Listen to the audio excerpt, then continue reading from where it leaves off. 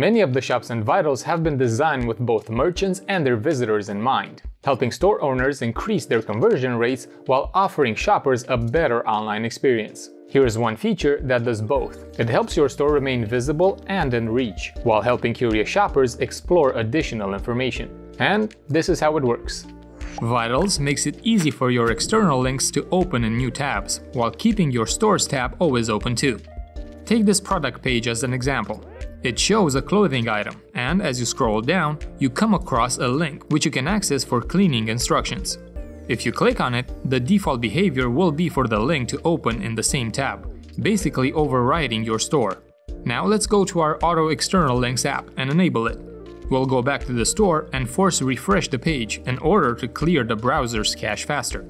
I'll follow the link again, and as you can see, it has opened in a new tab, leaving the Stores tab open in my browser as well.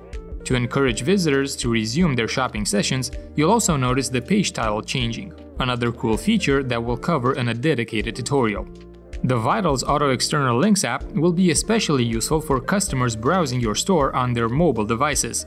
On a smaller gadget, it's actually more difficult to return to a previous page than to open a new tab.